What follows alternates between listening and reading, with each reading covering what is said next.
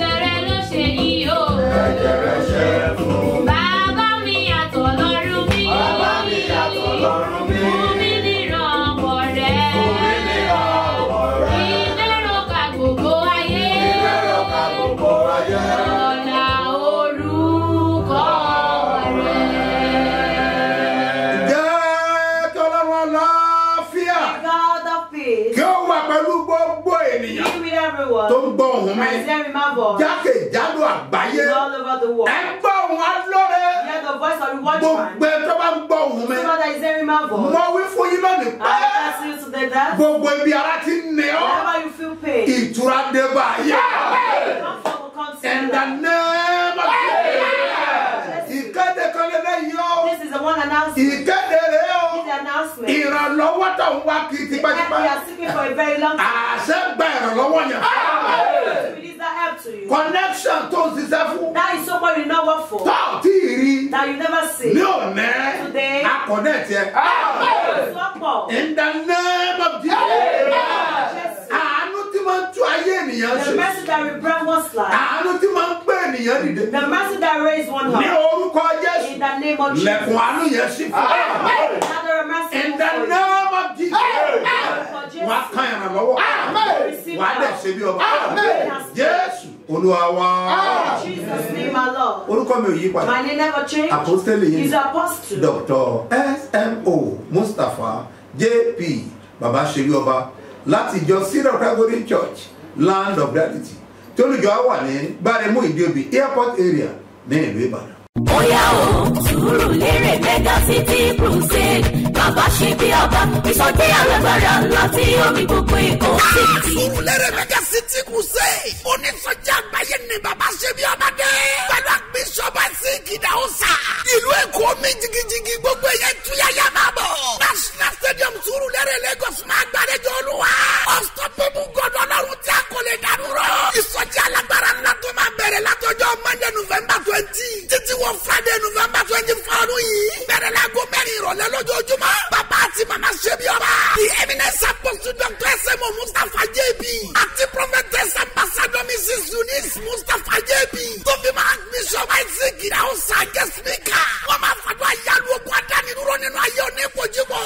no more stagnancy kò sí ìdádúró mọ́.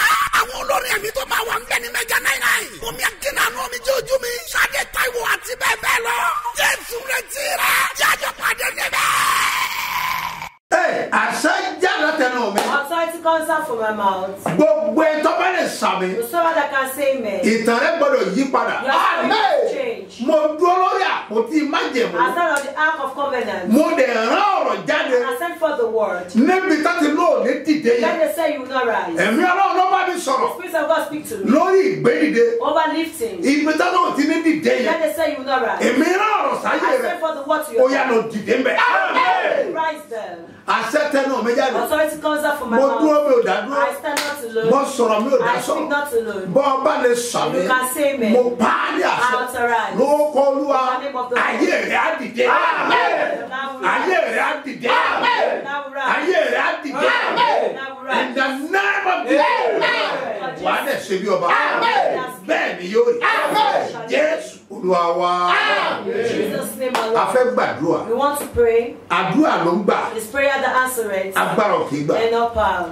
Àdúrà tá a fẹ́ gbà yìí. This prayer I want to pray. Mo fẹ́ kó o múra bí ọmọ I ogun. want to prepare as a warrior. Inú ìwé Ẹ̀sáyà láti We gbàdúrà. are going to pray from the book of Isaiah. Chapter 54. Chapter 54. Ẹsẹ̀ kẹtàlá ẹ̀. Verse 13. Ibẹ̀ láti bẹ̀rẹ̀ That's why àdúrà. we start prayer. Mo dẹ̀ mọ̀ wípé And I know that o gbọ́dọ̀ rí tí ẹ̀ ṣe. you must make it. Ẹ̀mí dáyà náà In the name of Jesus. Àṣẹ tí dáhùn àdúrà. Authority that Kò answers prayer. kọjá sí ahọ́n rẹ̀. In the name of Jesus. Bá ń ka Bíbélì yẹn kí ló wí. Read what does it say? a ó sì kó gbogbo àwọn ọmọ rẹ láti ọ̀dọ̀ Olúwa wá. Yes. Àlàáfíà àwọn ọmọ rẹ yóò sì pọ̀. Bọ́mi. Listen to me. Bíbélì wípé The Bible a says, ó kọ́ ọmọ rẹ and all your children will láti talk ọ̀dọ̀ Olúwa wá. from the Lord. Ẹ gbọ́ mi sà. Listen, sir. Tẹ́ ẹ bá ọmọ tó jáfáfá. You will see a children that are fortunate, Ẹ̀kọ́ rẹ̀ ò kì í ṣe tayé. that are vibrant, that want to Àwọn ọmọ of the kan wà tó world. mọ̀ pé divine lélẹ̀. There are some people that are okay, one Wọn ò kì í ṣe lásán. there is not ordinary. Wá ti mọ̀ pé ọwọ́ náà kan bẹ Know lára that the end of God is upon wọn. them. A máa kọ́ láti ọ̀run. They will teach them from heaven. Ọmọ tí ó ní ògo tí ìrìn àjò ẹ̀ yá. The children that are glorious, they are joining us At fast. age of 20, Níbi ọmọ ogun ó ọdún, ti fi nǹkan ránṣẹ́ sílẹ̀. they are sending things to their parents. Lásán kọ́. Not just A ordinary. kọ́ láti ọ̀run. You taught them from heaven. Ẹgbẹ́ ọwọ́ sókè. Lift up your hands. Gbogbo abiyamọ ẹ All gbàdúrà. parents pray. Ẹ̀yin ọ̀dọ́ ẹ gbàdúrà. Just pray. Àwa pariwo. Now shout. Olúwa Lord, kọ́ mi láti ọ̀run wá. teach me from heaven. Fi iyè rẹ fún mi. Give me your wisdom. Ó yá àdúrà. Orúkọ Jésù, orúkọ Jésù, orúkọ Jésù, ẹ̀mí mímọ́, ọlọ́run ẹ̀ṣẹ̀ mi ọ̀rọ̀. Ẹ̀ka mi lágbára wá.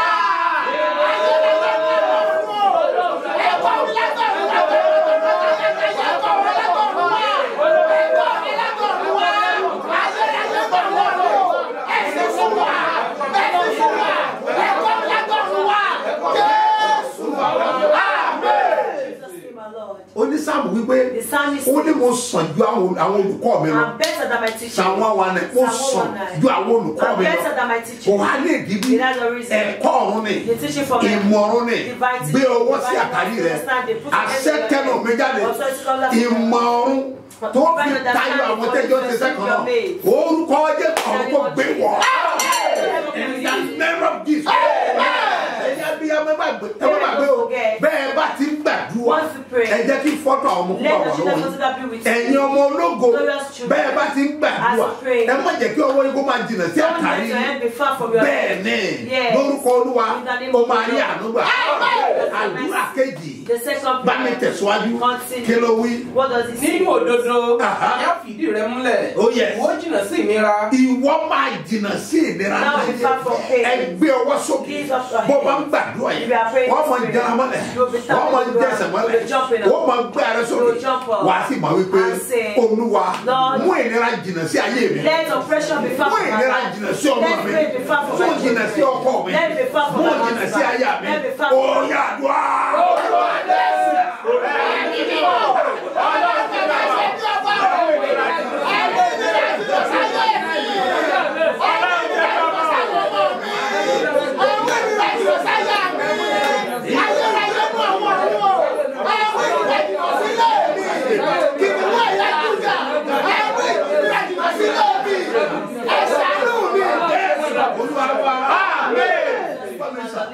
Bọ́ba ní òsáyé You say there is no word. bẹ́ẹ̀ pé èèyàn kan rẹ̀ You jẹ́ can still deceive yourself. arákùnrin kan A young man ó fẹ́ ìyàwó méjì married 2 wives. ìyàwó kejì tó fẹ́ The second wife he wọ́n married dẹ̀ sọ gbólóhùn kan say ó something. ní gbogbo ọmọ tí ìyá náà bá bí ó ní wọn lè kàwé All the children that the step wife gbogbo ọmọ tí ìyá náà bí all the children that the ó ní step wọn lè wife kàwé that they can never go to ó ní school. àwọn ọmọ tó wà Our kàwé own children will be educated. ọmọ tó fọ́ níbẹ̀ Do you know the funniest thing? gbogbo ọmọ ìyáálé pátá All the first wife ìkan tó yẹ kó tún kátẹ́tì kó ní ó level lọ́wọ́ the first one that's supposed to have O level. nígbà tó fẹ́ ṣe wáyé kó tó lọ bóyá When is the right kò padà ṣe wáìkì yẹn dùn mẹ́. Now woman yẹn tó jẹ́ ìyàwó bí ọmọ mẹ́ta péré. Woman that the second wife gave back to gbogbo wọn dẹ̀ graduate. and all of them are graduates. mo wá ìwé náà ọ̀rọ̀ tó sọ jẹ́ dẹ̀ lágbára o. I said, so what you said that other day was ó láwọn ti parí iṣẹ́ káwọn kó tó máa yìí. Ẹgbẹ́ ọwọ́ sókè ẹtú àdó ìgbà Olúwa àṣẹ tó máa yí kádàrá padà. Ó gbọ́dọ̀ nípa lórí mi. Àṣẹ tí máa ń pa kádàrá dà. Ó gbọ́dọ̀ nípa lórí mi. Ó yà wá. Orúkọ Jésù, orúkọ Jésù, orúkọ Jésù, ẹ̀yin mímọ́, Ọlọ́run bàbá ìṣẹ́jú ọmọ o, àṣẹ tí máa ń pa kádàrá dà. Òkúrò láṣẹ lórí mi, òkúrò lágbá lórí mi, tọmọtọmọ tayátayá lórí ògo mi. Jésù, àwọn àṣẹ tó ń yí ìpinnu padà. Òkúrò lágbá lórí mi, tọmọtọmọ tayátayá. Ní orúkọ Jésù, òkúrò lágbá lórí ilé mi. Ní orúkọ Jésù, òkúrò lágbá lórí ilé mi. Olúwa wá. A fẹ́ gbàdúrà. We want to pray. Wọ́n pe kí nìkan ní ìgbédìde. They call something lifting. Olúwa bá mi sọ̀rọ̀. The Lord speak to me nípa ìgbédìde. about lifting. Mo dẹ̀ fẹ́ kó múra. And I want you to be láti dìde. to rise. Kò rọrùn láti dìde. It's not easy to rise alone. Ó máa nílò ènìyàn kan. You need somebody tó máa gbé ẹ dìde. that will lift you Ó up. máa nílò ènìyàn kan. You need somebody tó máa pàdé. that you meet tó máa change story. that will step padà. Ó nílò ẹnìkan. You need somebody tó máa fọ̀nà hàn that ẹ́. will show the way. torí o ò mọ̀nà. Because you don't know the Ó way. nílò ẹnìkan. You need somebody tó máa ràn ẹ́ lọ́wọ́. that will help you. tá a sọ fún ẹ pé That tell you bọ́n that ṣe ń ṣe lélẹ̀. this has to do. Ó nílò ẹnìkan. You need somebody tó máa sọ fún ẹ pé that will tell you. lọ bá alágbájá. Go and meet Lagbaja. ìbẹ̀rẹ̀ lọ́wọ́ ẹ̀ wà. That's where your help Ó is. nílò ẹnìkan. You need somebody tó máa connect that ẹ. will connect you. nígbà náà nìtẹ̀rẹ́ lè yí That's padà. where your story can Àwọn nǹkan wọ̀nyí All those kò gbọ́dọ̀ things. wà lásán Because one of them nípa is àṣẹ ọ̀run ni. through the authority of Ẹgbẹ́ heaven. ọwọ́ sókè. Lift up your Ẹ hands wípé and say, abiyamọ ọ̀run o. Ẹ gbé mi dìde. Ohun ẹ̀dá. Abiyamọ ọ̀run o. Ẹ gbé mi dìde. Ẹ̀yin ọmọ ọlọ́gbọ̀n yẹn. Sọ ọ̀dẹ̀ wà mẹ́ta. Ó sọ̀rọ̀ wọ́n ni. Ọ̀wẹ̀ ẹ̀dìdẹ́ dúró báyìí. Ẹ pariwo orúkọ Jésù lẹ́ẹ̀kan. Wà wá dàrú. Olúwa gbé ògo mi jáde. Gbé mi dìde láwùjọ àwọn ènìyàn. Ó yá àdúrà.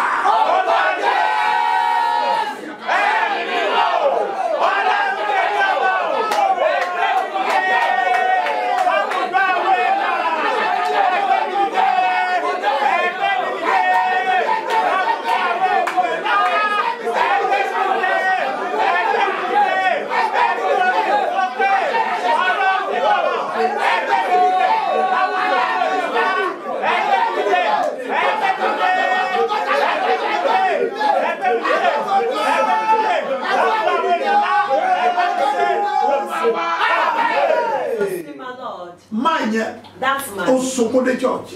cried to the church. Ọkùnrin kùnrin kó máa The man sunkún. should be crying Ó sì wí pé and said, dádì ẹ ṣàánú mi. help me. Mo ní àánú bẹ lọ́wọ́ I náà. said, mercy lies on Kí ni God. kí a ṣe fún yín? What should we do for Ó ní you? dádì. He said that Ó ní òun ní ilé iṣẹ́. that I have a company. Ilé iṣẹ́ yìí. And this Ó company, ní ó bẹ̀rẹ̀ sí ń tà. he has been selling it. Ó ní everybody bẹ̀rẹ̀ sí ń patronize. Everybody was patronizing it. Nǹkan bẹ̀rẹ̀ sí ń dà. Things was Ó good. ra ọkọ̀ kẹ́ni. He bought the first Ó car. ra ọkọ̀ kejì. He bought the second Ó car. ra ìkẹta fún ìyàwó. He bought the third car for the Nǹkan bẹ̀rẹ̀ sí ń dà. This is good. Ó ní lẹ́ẹ̀kan ìṣẹ̀lẹ̀ tó máa tẹ̀lé ni pé What will happen is ẹ máa gbọ́ mi sà. this is Ó wá gba secretary kan. you took an employer. Secretary ló gbà. It was the secretary Tí wàhálà dé. that the problem Ẹ gbọ́ mi sà. Sórí This is àwọn èèyàn kan bẹ There's some tí people ò yẹ kó bá rìn. they are supposed not to work with. Ẹ gbọ́ mi sà. This is Táwọn yẹn ò bá kúrò lẹ́yìn ẹ̀. If they did not leave you, Wọ́n lè dá ẹ dúró. you can lie from beside Wọ́n lè má jẹ́ o lọ. They may not allow you to. Wọ́n lè fà á padà They sẹ́yìn. can draw you Ó back. lè ṣe é ṣe kẹ́jọ́ mọ̀ sọ̀rọ̀ ẹ̀. So it's possible you are afraid. Irú àwọn ènìyàn bẹ́ẹ̀. Such people like Ó that. láti gbàdúrà. You need to pray. Ẹ gbé ọwọ́ sókè. Lift up your head Ẹ wá pariwo. and shout. Orúkọ Jésù The name lẹ́ẹ̀kan. of Jesus. Ẹ má lẹ́ẹ̀kan. Holy Spirit. Olúwa ta ni mo bá tò pọ̀. Lord, who did I connect Tó to? láyé mi ò ní lọ. That said my time will not move. Ta ni mo bá tò pọ̀. Who did I move Tó with? ní mi ní rí mú. That said I will not make it. Ẹ̀mí mímọ́. Holy Ẹ Spirit. fi náà yà wá nípa. Separate us Ó from yà wá. Orúkọ Jésù, orúkọ Jésù, orúkọ Jésù, ẹ̀mí mímọ́.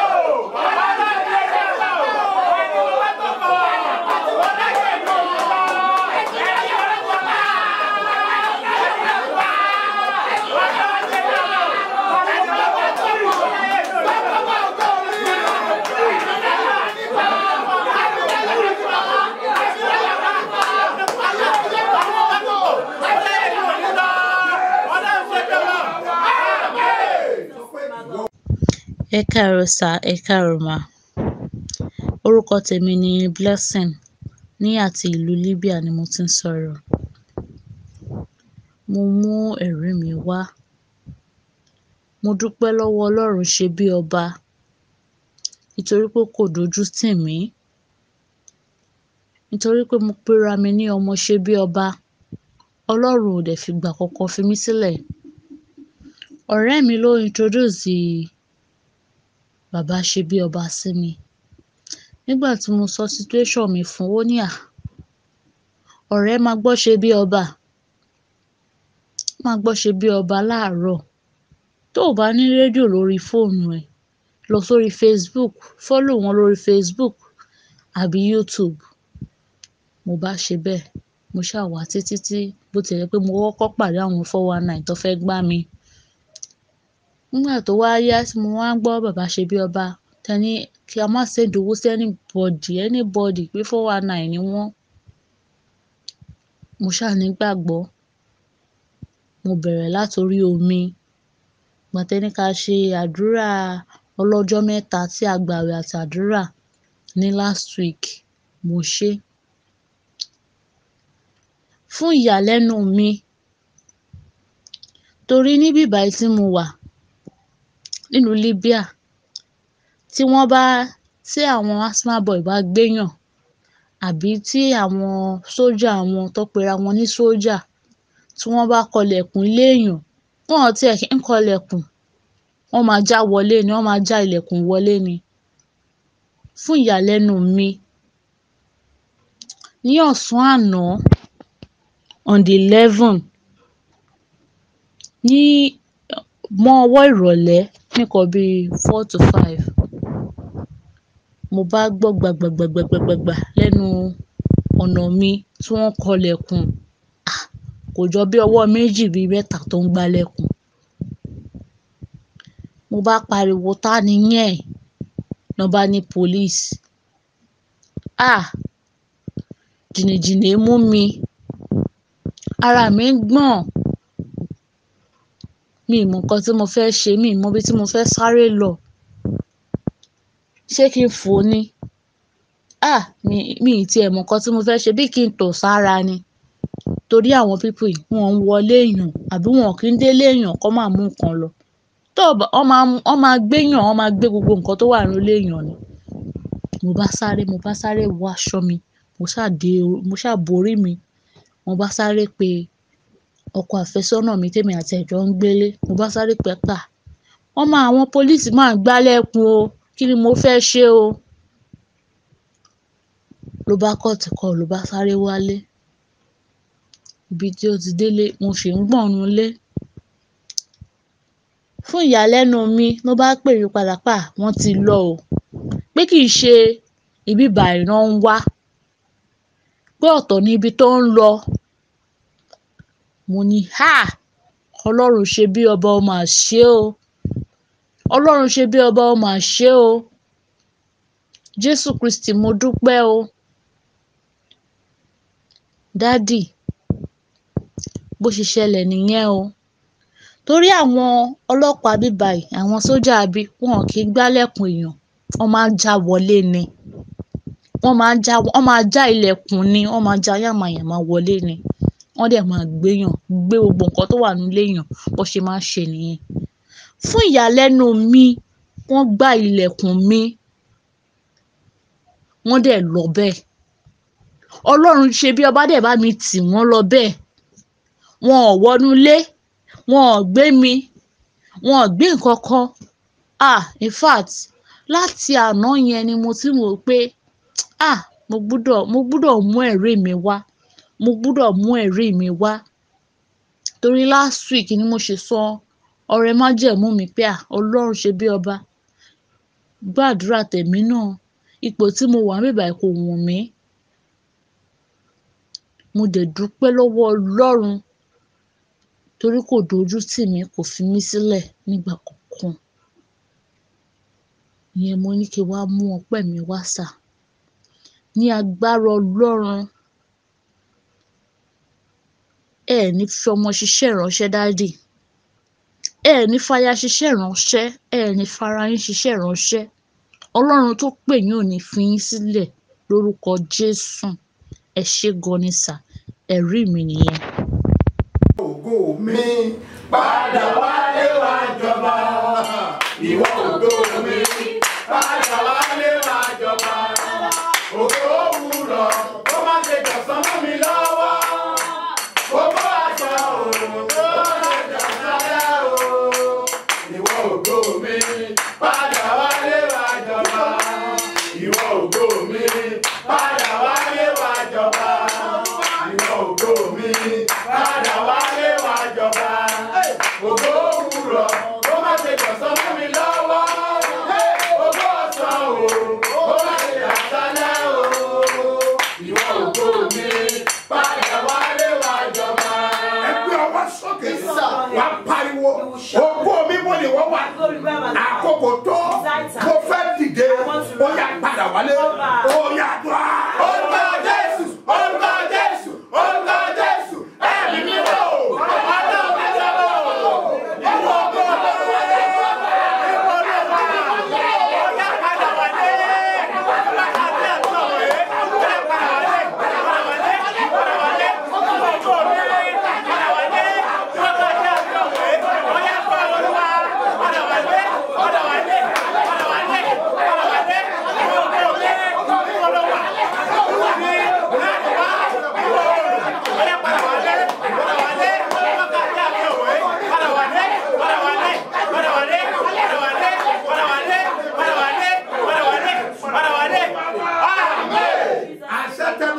Yes, sir.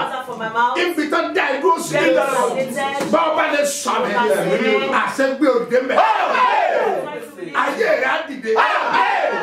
Ayé rẹ̀ á dìde. Ayé rẹ̀ á dìde. In the name of Jesus. Sọ pé ayé mi á dìde. Ayé rẹ̀ á dìde. Of Jesus. Ayé rẹ̀ fọ. Àṣẹ mu bẹ. Olúwa wa. Yẹ gbàdúrà fún àwọn ọlọ́jọ́ ìbí àti oníwọ́dé anifásitì. Èmi súre fún yín ní orúkọ Olúwa tó dá ayé àti ọ̀run. Ìwà láàyè Ọlọ́run yìí á gbé ayé ẹ̀ sókè. Á ṣe ìṣelógo tuntun. Ó yẹ kó wọnú ayé. Kó wọnú ìgbéyàwó ẹ̀. Bọ́ ṣé rántí ọjọ́ ayọ̀ rẹ lóde. Mo sọ fún ọ pé bẹ̀rẹ̀ tí máa ka ayọ̀ náà. Happy birthday and happy wedding anniversary. Lórúkọ Olúwa wà á rí àánú gbà. Sọ fún wa pé ní ọjọ́ ìbí báyìí ọba ti ń gbọ́ àṣẹ bá ó dẹ̀ máa ń ṣe ìdí ẹ̀ pẹ̀lú ìtọ́rẹ àánú rẹ̀. Bẹ́ẹ̀ ni ká lébú àfàhà wà á ṣe ọ̀pọ̀ ìlàyé lórúkọ. Wọ́n má bẹ̀rẹ̀ wọn ní gbọ́kọ̀ ẹ̀. In the name of Jesus. Pẹ̀lú tẹ̀sí káyọ̀ lónìí. Ayọ̀ yẹn máa pọ̀ sí. Bọ́lá ayọ̀ rẹ̀ máa pọ̀ sí. Iye tẹ́ kan lẹ̀kùn ayọ̀ rẹ̀ sí. Lọ́wọ́ bí ayé wò. Ìtẹ̀rẹ̀ ayé padà. Wà á dẹ̀ ṣe bí ọ̀gá. Àṣẹ mu bẹ́ẹ̀. Kò lè yí padà. Jésù Olúwa wa. Olúwa wí pẹ́. My servants pray for lifting.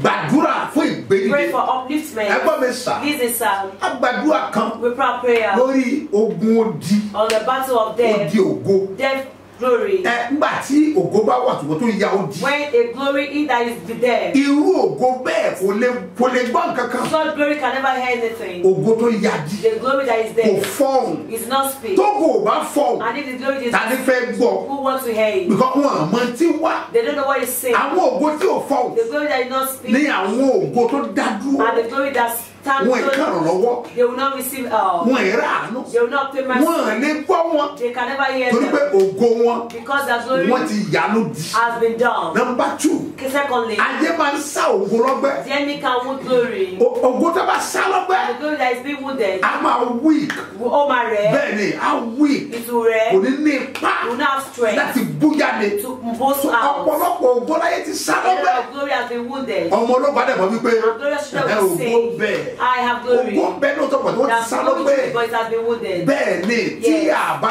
wọ ọgbẹ́ yẹn sàn. If that wound is not healed, ó máa rẹ ògo yẹn. that glory will be weak. Ó dàbí ìgbà téèyàn ń ṣàìsàn. That still one is sick. So a ní láti gbàdúrà We need to pray. nítorí àwọn ògo wọ̀nyí. Because of this glory. Number 3 Thirdly, ní ògo tí ń bẹ ní the ibojì. glory in the graveyard. Tí ògo bá wà ní ibojì. If the glory is in the grave, Ìyẹn ni pé wọ́n ti lọ sí ògo ẹ̀ ṣáájú they òun. will bury the glory before him. Irú wọn Sir, wọ́n lè ní bọ́dì. now our body, Tó o bá rí wọn you will sit there. wàá rò pé ìyá rẹ̀ tán. You will think that Irọ́ ni o, they have irọ́ ni o, that is a ọkàn ní bọ́dì ni, You just have big ọ̀sẹ̀ engine. yìí There kankan is no fẹ̀, engine there. kò lè dá nǹkan kan They sí, can't do anything. kò lè dá kó mọ̀ sí. They can do Yóò maybe béèrè something fún that they ìrànlọ́wọ́ will ni. ask for help. Ògo là ń sọ nípa We ẹ̀. are talking about glory. Sórí ògo ibojì, The glory of the graveyard. ògo wọn máa ń sunkún. They are going to grieve. Irú àwọn eléyìí Such tí people, ìṣẹ̀lẹ̀ bá ṣẹlẹ̀ sí if wọn, things happen to them, omi ò kì í jìnnà sí ojú and they wọn. will always shed tears. Kíákíá ni wọ́n máa ń They sunkún. will be weeping Because ògo wọn bẹ́ bojì. because their glory is in the Wọ́n grave. mọ̀ pé àwọn ní ògo They yìí. know that they have this Bọ̀ kò glory, sí tí wọ́n lè ṣe. but there is nothing they Tó can pé do. ayé ti gbé ògo wọn pamọ́ Because sí the enemy ibojì. has kept their glory in the grave. Ẹgbọ́n mi sà, This is sir. irú àwọn eléyìí Such people. sẹ́wọ́n tó pè ní bojì. Do you know what they call grave? Ibi tó ń dákẹ́ They mẹ́nẹ́mẹ́nẹ́. pray that it's very silent. Ẹ̀wọ́n tó pè ní Do bojì. you know what they call grave? Ibi tó ti máa ń ṣọ̀fọ̀. Where they mourn or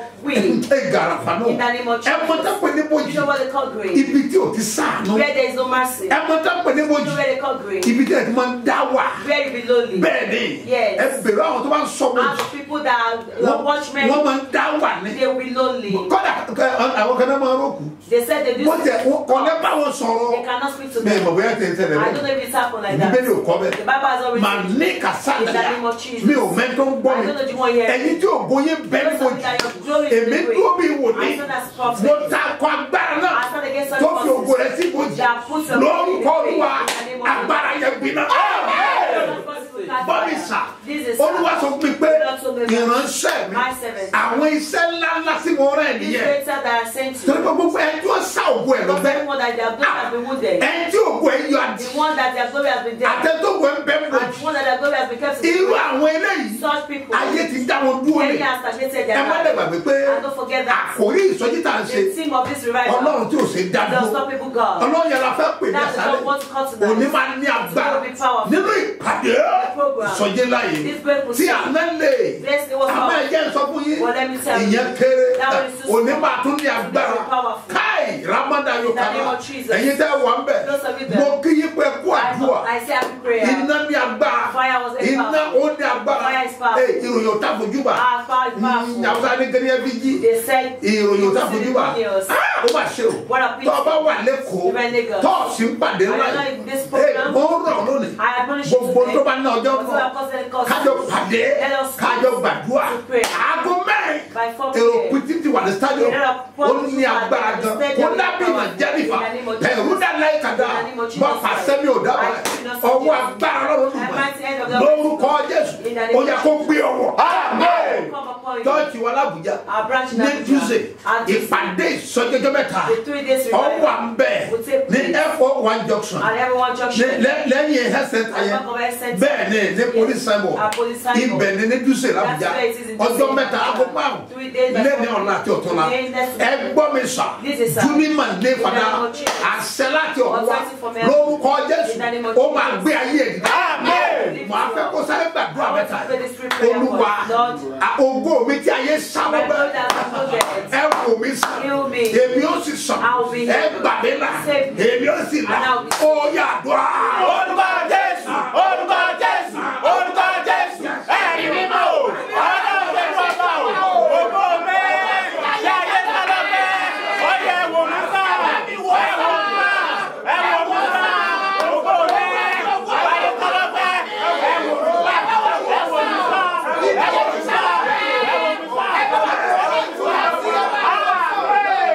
wò mí sá, Jesus, sir. Sọ̀rọ̀ ara àwọn ògo tó sá Part lọ́bẹ̀. of the glory that been wounded. Ní tó lówó. That's the one that is Tó dẹ̀ ń lọ. And good. Lẹ́ẹ̀kan. Suddenly. Ìkàkẹ́ dẹ̀ ṣẹlẹ̀. Something just Ó happened dẹ̀ bẹ̀rẹ̀ sí wálẹ̀. and begin to come. Ayé ló sá ògo ẹ̀ lọ́gbẹ́. Wọ́n dá dúró ni. Bẹ́ẹ̀ ni, Yes. you need a prophet. O nílò wòlíì. Tọ́gbà wà ní òkúta bẹ́ẹ̀. You are just such a Tọ́gbà ti sá ògo yẹn all the lọ́gbẹ́. wounded glory and Wọ́n á dẹ̀ filẹ̀. They will leave. Àwa rẹ̀ ògo yẹn. That glory will now Kò ní sí nǹkan tó bá boost there yẹn will mọ́. nothing to boost it again. When you see somebody Tó bá ti rí that is èèyàn kan, rising, èyí tó dìde, that is spirit and power that's energizing them.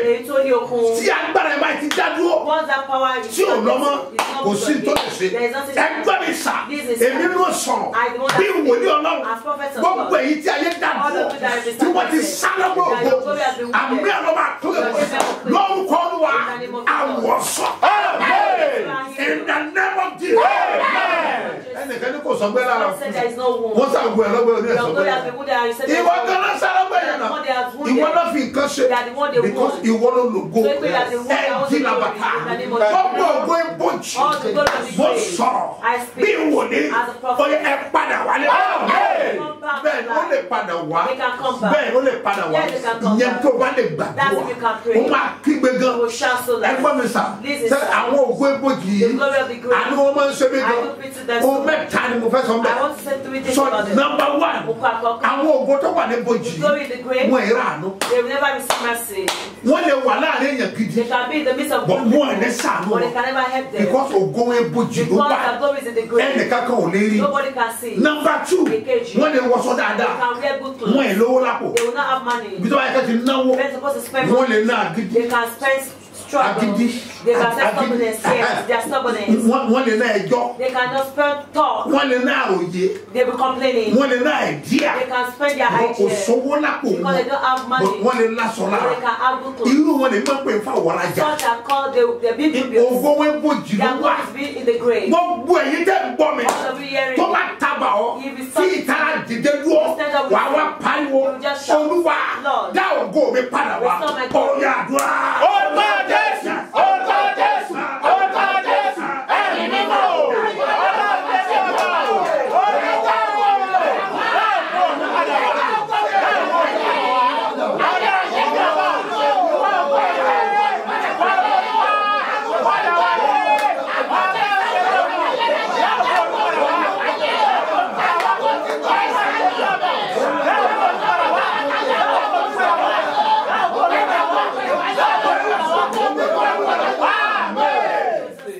Ògo tó ń sọ̀rọ̀. Ògo tó ń sọ̀rọ̀.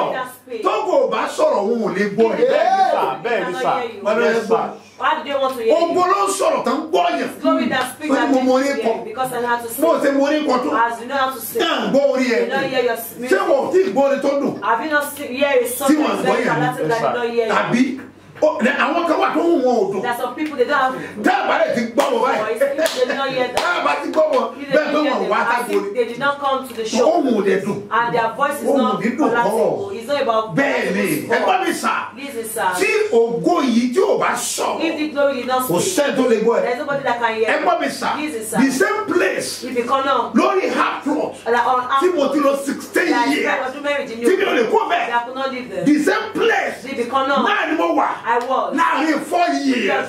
To the acres. And become an acres. Bẹ́ẹ̀ ìgbà tí ògo sọ̀rọ̀. When the glory refused ayé ò to speak. gbọ́ mi. They did not hear me. Ìgbà tó go sọ̀rọ̀. And when the glory speaks. Ayé wá mi kàn. Ẹnìkan gbọ́ mi sọ̀rọ̀. Mo dúró bí wò ní. Mo sọ àsọtẹ́lẹ̀. Ògo rẹ máa sọ. Jíde ayé ni máa le. Mo máa fi ọ̀pọ̀lọpọ̀ àṣírí hàn. Òun ni mo ti yẹ kó jẹ́ pé àwọn ikọ̀ náà tó dà mí láta. Àwọn tí wọ́n ní ìrírí inú sẹ́wọ̀n sẹ́. Bẹ́ẹ̀ ni làjọ máa wà mọ́. Ẹ gbàgbàgbàgbà. Àná ní agbára. Archbishop Isaac Daosa. Ẹ gbọ́ mi sà. Mo lẹ́nu kọ̀rọ̀ yìí. Ó di ọ̀la. Tó bá dalẹ̀. Tọ́dọ̀ la. Tọ́dọ̀ tó la. Ìwọ ga gbélé gbọ́. Tó o bá lè sí mẹ́. Èmi ò máa ti dá dúró. Tó o fi ní wá. Ti National Stadium. Ní sùúrù léèrè. Mi ò mọ mi ò sí mẹ́. Olúwa rẹ̀ mi ní sẹ́la. Màá dẹ̀ jẹ́ ìṣọ́nà. Ó ní agbára. Júlí Abáruka. Àjẹ́lí bàtọ́. Gbogbo ẹ̀ tó ń gbọ́ mi. Mo pa á láṣẹ. Bí Olúwa ti bẹ̀. Tí ẹ̀mí rẹ̀ wà. Níwájú Olúwa. Ẹni tí èmi dúró. Ayé rẹ̀ á dìde. Mo fẹ́ kó pariwo yìí. Ní ìgbà méje. Sọ pé ayé mi á dìde. Ayé mi á dìde. Ayé mi á dìde. Ayé mi á dìde. Ayé mi á dìde. Ayé mi á dìde. Ayé mi á dìde. Ayé mi á dìde. Sẹ́yìn Abáruka. Lórúkọ Jésù. Ayé máa dìde. Sọ́ọ́ni ìpàdé ṣe bí ọba lọ́la. Nílùú Ìbàdàn. Kan nàbà sẹ́ndà. Wọ́n gbà. He said kan bẹ ká fẹ́ ṣe lọ́la. Something I want to do tomorrow. Màá ṣàlàyé ẹ̀ láàárọ̀ I will la. explain it tomorrow morning. Ọ̀la Wednesday. Tomorrow morning. Màá ṣàlàyé. I will explain it. Wàá mọ̀ pé You will know that Ọlọ́run bẹ ní Síónì. God is a Zion. Àìgánú bá ha. In the name of Jesus. Súlì ìbànú kàdá. In the name of Mi Jesus. wádà ya. In the Mo ní name of ayé á dìde. Wọ́n bá wà ní Ìbàdàn. You ready about Ó dẹ̀ fẹ́ rọ́nà lọ. You want to see the way Orí láti rí lọ́la. You need to see me Bẹ́ẹ̀ni, you need to see your prophet. One on one. Ó máa ní agbára. Mo máa kó lẹ́kọ̀ọ́. Màá wá sí Ìbàdàn. Àwájọ pàdé. Màá fà sírí hàn. Àṣírí láyé. Tọ́ọ̀bà ní àṣírí yẹn. O ò lè rọ́nà lọ. You need somebody who will tell you the next thing to do. You need somebody who will tell you the next action. Kọ́lé àbá. Ẹ̀ná kúdà. Gbogbo ẹ̀ bá lè sọ mi. Lọ́wọ́ kọ́ wa. Ayé ẹ̀ bá dìde. Oh my God. Ayé á dìde. Ayé ẹ̀ bá dìde. Ẹ gbọ́ mi sà. A máa pín mantle tó pọ̀. We will share the mantles. 50,000 mantle tó wà lẹ̀. 50,000 pieces of mantles is ready. Ọ̀sẹ̀ 100,000. 100,000 souls. Ó ti wà lẹ̀. Is ready. Àfi tó bá síbẹ̀. Or if you are not. Ìjàdàbà hó. Sẹ̀ni dàdàbà. Mo padà sẹ̀. Mi ò dábàá ẹ̀. Ọwọ́ adánidúró. Ọjà gbiná. Ọjà gbiná. Ẹ̀yin tẹ́ dìde fún ìrànlọ́wọ́ sẹ́wọ̀n. Mo rọ̀ ọ̀rọ̀ àánú jáde sáyé. Lórúkọ Jésù ó máa rí àánú. Ẹ̀yin tẹ́ sọ́pọ́tì sẹ́wọ̀n. Ọlọ́run á sọ́pọ́tì. Okay, ayé á dìde. Ayé á máa dìde. Ayé á máa dìde. Wà á dẹ̀ ṣe bí ọba. Somebody said that. Handle account number. Read the account number. Mo fẹ́ sọ́pọ́tì sùúrù I will ni. support Surulere Mo fẹ́ program. sọ́pọ́tì I sẹ́wọ̀n. will support this Mo fẹ́ ministry. sàn àmẹ́wàá. I'll pay my time. Mo sáà mú báyìí. You just take your Kó pen lè kọ́ síbẹ̀. and write it. 30 32 67 02 85. Bọ́lá ẹ̀dọ́ sí. Yet again. 30 32 67 02 85.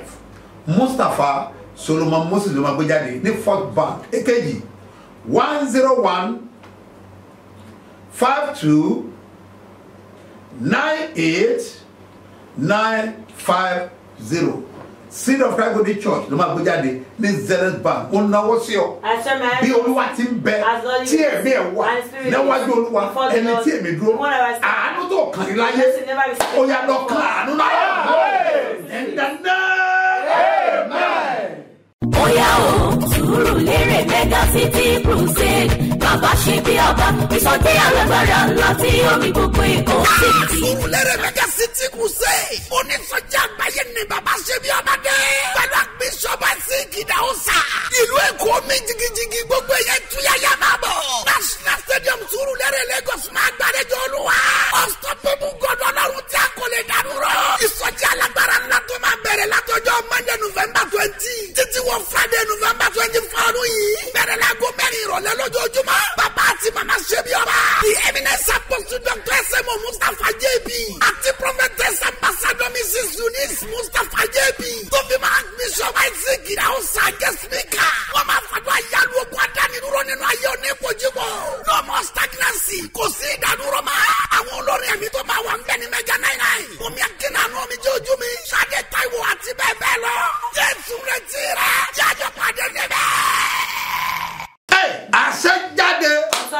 Gbogbo ẹ bá lè sọ mi. Mo sọ fún ọ pé wà á ní testimony.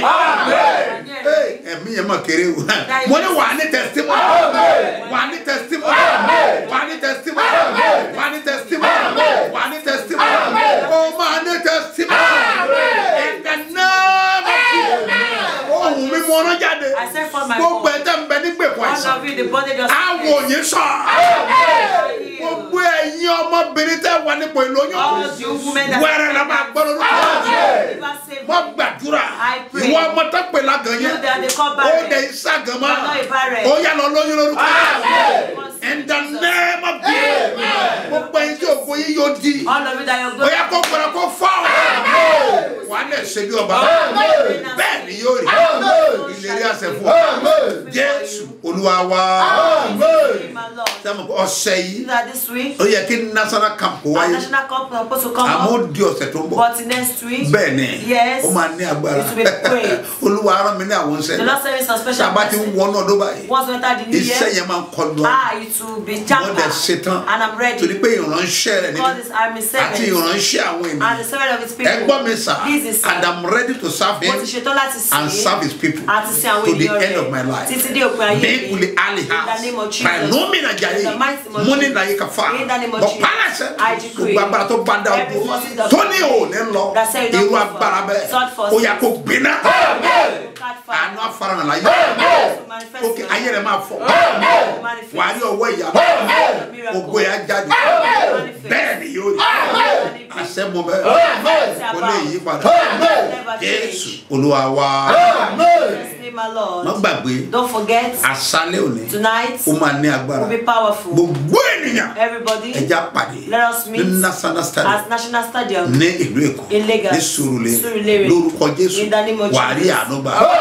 Lágbára Ọlọ́run. By the grace ní of ọjọ́ God. Thursday. On Thursday. Mo máa wà lábúlé. I'll be in Abúlé Ẹ̀gbá. Lọ́wọ́ di Friday. On Friday. Láàárọ̀ náà.